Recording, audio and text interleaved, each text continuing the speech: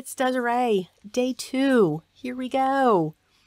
For today's project, I'm going to be featuring Penny Black, and I'm going to be using the die set called Adorn, which is this beautiful ornament. And for the sentiment, just the J and the Y, I'm going to be using the die set called Mirthful.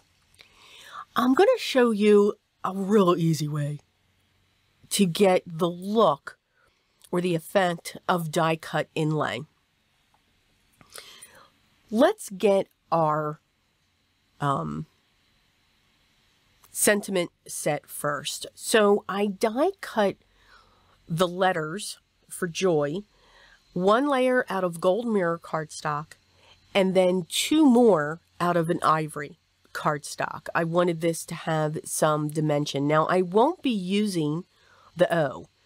The ornament from Adorn is actually going to be the O. So this also has, you know, maybe a vintage feel. Probably because I used the vintage photo. But what's great with that sentiment of joy, you can use other images, such as an ornament or a snowflake or a snowman, you know, something that has that round type of image during the holidays. Could also use it outside of the holidays, use a sun with the rays coming out as well.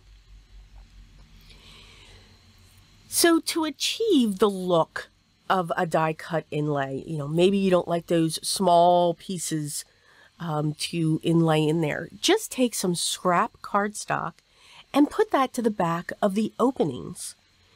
It will give you the look that you've die cut, that you've done that technique in a quicker way. And that's exactly what I did here. So I took care of the center first. I wanted that to be ivory. And then I wanted the rest of the petals of this ornament to be a light blue. Once I get that set in place, I can use my scissors if I didn't trim correctly. But right there, boom, it's right there.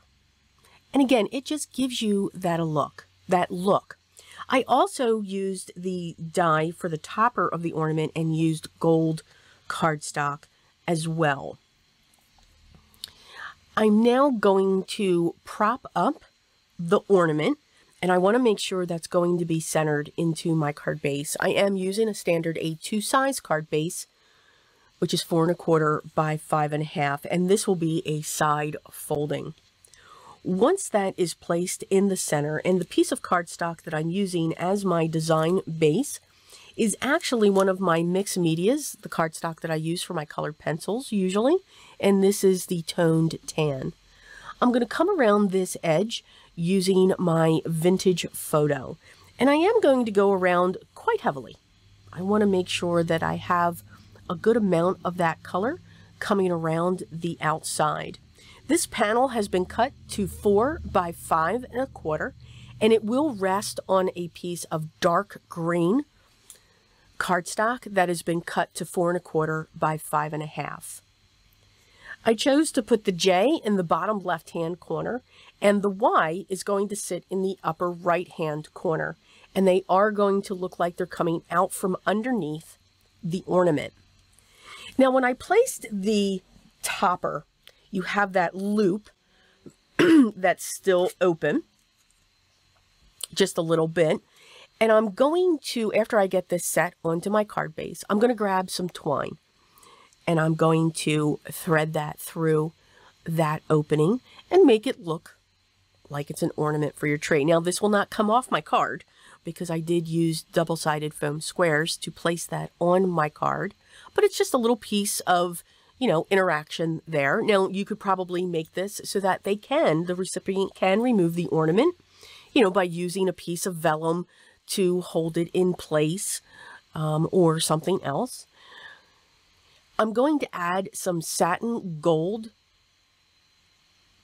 pearls to the card, and I'm going to use the smaller ones. I'm using all the different sizes. That's what I love about these gem or pearl packs. You have different sizes. So for the smaller areas, of course, I'm using the smallest.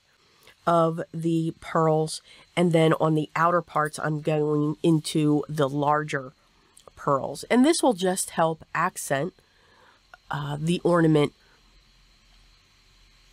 alone.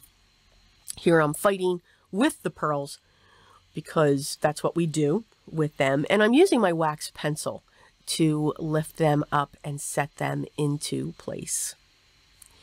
So here is our card. Quick, a simple way to do a die cut inlay technique and get great results. Hope you enjoyed day 2 of the Christmas series for 2022. All the products that I used will be listed down below in the video description. And if you have any questions, make sure you leave those down below as well, and I'll get back to you as soon as I can. I will see you in the next video for day 3, but continue creating your cards. I hope I'm giving you some ideas, some tips and tricks for next year's cards, because I know I start my series after Thanksgiving. It's just what I do. But I hope I'm giving you some ideas and some inspiration for next year. Or maybe you're doing those in the last minute. Continue to create your art and have fun with it. But most of all, remember, always be creative. And I'll talk to you in the next one. Till then.